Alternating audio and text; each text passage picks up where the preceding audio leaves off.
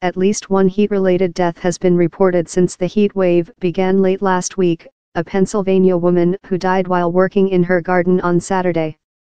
Another death, of an elderly man in Kansas City, was being investigated. For the 4th of July holiday, Peterson warned people celebrating outside to remain in the shade and drink plenty of fluids. Anyone outside in locations with expanded areas of heat is going to have to take precautions, Peterson said. This is the peak of summer, the hottest time of the year.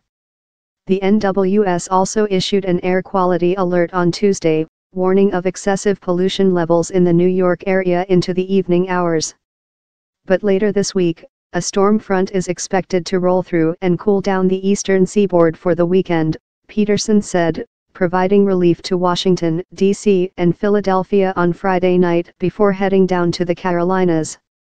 In a reversal of normal patterns, Peterson said, the hot weather will head west, hitting the central United States late in the week before reaching Los Angeles and San Diego on Friday. The central part of the country is going to get hot and humid, Peterson said. In Southern California, the heat coming out of the deserts will expand and go into the valley areas.